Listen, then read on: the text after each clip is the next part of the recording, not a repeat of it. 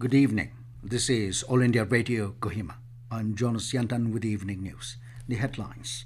Nagaland Chief Minister Neiphiu launches state-dedicated COVID-19 helpline. Third phase of lockdown comes into effect from today and will continue till 17th of this month. Chief Secretary Temjen Toy says inter-district movement of migrants and stranded persons allowed in regulated manner.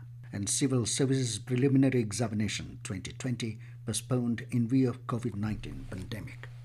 Chief Minister Neiphiu today launched a dedicated Nagaland COVID-19 helpline number offering daily consultation, daily counselling services for people of the state. The Nagaland helpline number will provide medical assistance to potential COVID-19 cases as well as other health concerns across the state. The toll-free helpline number is 1800-345-0019. I repeat, 1800-345-0019. Chief Minister Neiphiu said any citizen showing COVID-19 symptoms or any other health conditions can call the helpline. He said the service is completely free of cost for all citizens across the state. The Chief Minister also informed that the state has partnered with Project Step 1 to provide COVID-19 specific daily medicine. He said through this facility, citizens can stay at home and consult a doctor on the phone and take advice on what steps they should follow.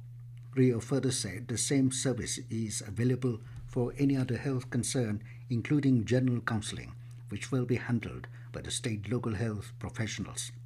While expressing his happiness on the launch of the Telemed helpline, the Chief Minister hoped that the service will be of good service to the citizens. The third phase of lockdown has come into effect from today and will continue till 17th of this month. Centre had on Friday announced extension of the lockdown for 2 more weeks with considerable relaxations in lower risk districts. However, the centre has issued certain guidelines during the extension period.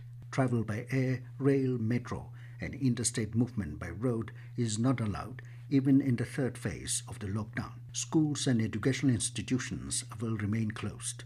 However, all agriculture-related works would continue to be permitted.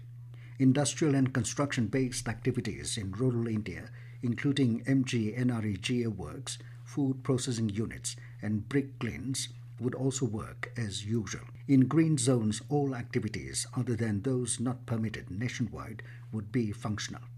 Buses would operate in such zones with 50% seating capacity. Transportation of all goods traffic is permitted across the country. Standalone liquor stores and pawn shops are also allowed to function in non-containment areas. OPDs and medical clinics are permitted to operate in all zones with social distancing norms.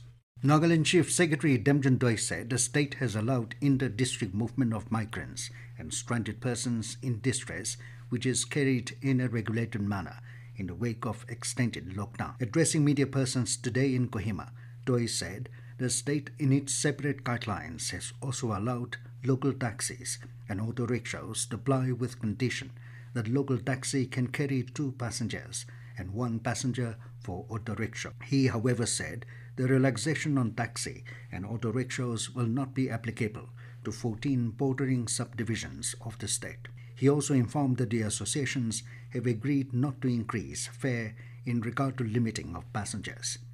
The Chief Secretary also said, despite the lockdown not lifted in the state, relaxation is given only to those stranded and distressed persons who really need to go back to their districts. Reacting to some villages restricting their own people to enter the village, Toy said instructions have been issued to the villages that those persons are allowed to enter the village as there is no fear to refuse their entry as the state is in green zone category. He also said necessary action will be taken against those villages who refuse to allow their people to enter. Toy also informed that transit of inter-district movement will be done through Nagaland State Transport. The Chief Secretary further informed that the state government is keeping in touch with different states and other organizations like the railways on how best to bring the stranded persons in the state.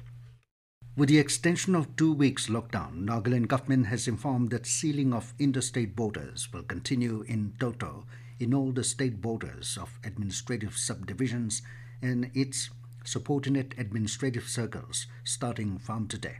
The government said a total lockdown will be imposed in all the 14 subdivisions of the state. It said only movement of goods vehicle, including those transiting the state, would be allowed after proper medical screening of the drivers and attendants of those vehicles through designated entry and exit points. However, interstate movement of vehicles and individuals will not be allowed in Pandari subdivision. Further, the international border of the state with Myanmar will continue to remain sealed. Centre has clarified that its order allowing movement of migrant workers, tourists, students and others are meant to facilitate movement of the stranded persons. It said the movement during the lockdown is meant for such distressed persons and not to those who are otherwise residing normally at places other than the native places for the purpose of works and wish to visit their native places in normal course. In a letter to the State Chief Secretaries, Union Home Secretary Ajay Palla asked them to facilitate the movement of such distressed stranded persons. This news comes to you from All India Radio, Kohima. A total of 2,553 fresh confirmed cases of COVID-19 have been reported in the country in the last 24 hours, taking the total number to 42,553.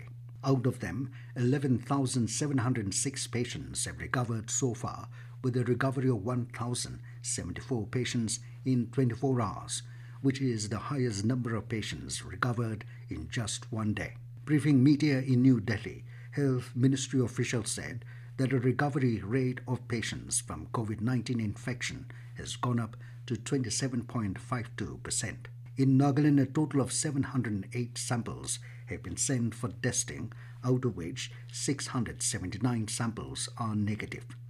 The number of samples sent after 3 p.m. yesterday till 3 p.m. today is 24. Meanwhile, the number of sample results awaited is 29.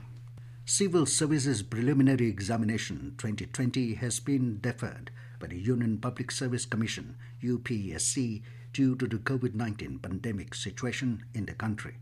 The UPSC will announce the new exam date of the Civil Services Preliminary Examination on 20th of this month. The UPSC was supposed to organize this prelims exam on 31st of this month for the recruitment in the civil services. Union Health Minister Dr. Harsh Vardhan has appealed to voluntary organizations, NGOs and common people to come forward to promote voluntary blood donation to maintain ample blood stocks to meet any eventuality in the country.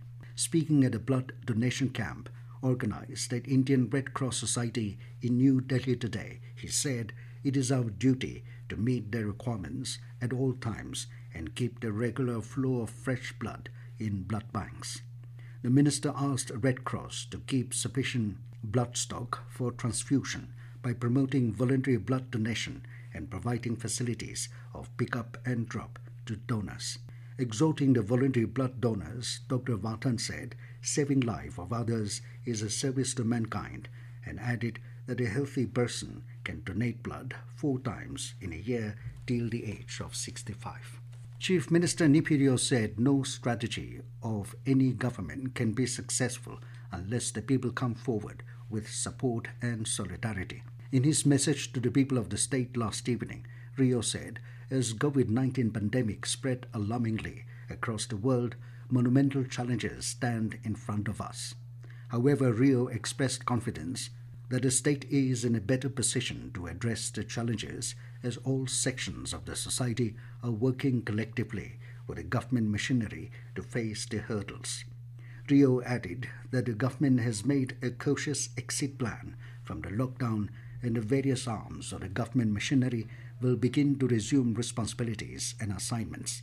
Adding that lifting of lockdown does not imply the end of the virus, Rio maintained that a lockdown is one of the measures to slow the rate of infection. Rio appealed to all sections of the society to diligently follow the official advisories, maintain social distancing, and practice the highest standards of hand hygiene. Rio said, as the state cautiously exceeds from lockdown, people of the state will open up to a different and changed world and added that one need to adapt, acclimatize and move on. Rio expressed full trust and belief in the resilience of the citizens in these difficult times. Chief Minister Rio requested all citizens of the state to work in unity and win the battle together. As the third phase of nationwide lockdown comes into force from today, records have shown that there is an improvement of air quality during the 40-day lockdown period, which has gone way below the permissible limit. The Nagaland Pollution Control Board, NPCB, has been monitoring the air quality of Kohima and Neiphiu under the National Air Monitoring Program. Government of India had categorized the air quality of Kohima and Neiphiu city under non-attainment city. The particulate matters, which were found to be above the permissible limit, can be attributed to dusty road conditions, burning of waste, stone crushers, and other factors. Data given by NPCB shows there is an improvement of air quality in Neiphiu with 71 microgram per cubic meter as compared to the previous year, which recorded 137 microgram per cubic meter. Member Secretary NPCB Dr. Neiphiu said that main cause of pollution lies with road dust. He, however, added that Nagaland is making good strides in road upgradation. Dr. Neiphiu said that it is good to have some baseline data based on which action plan on pollution control can be made. And now to end the news, here are the main points again. Nagaland Chief Minister Neiphiu launches state-dedicated COVID-19 helpline. Third phase of lockdown comes into effect from today and will continue till 17th of this month. Chief Secretary Temjen Toy says inter-district movement of migrants and stranded persons allowed in regulated manner. And Civil Services Preliminary Exam 2020 postponed in view of COVID-19 pandemic. That is all we have in this evening news bulletin. Good night.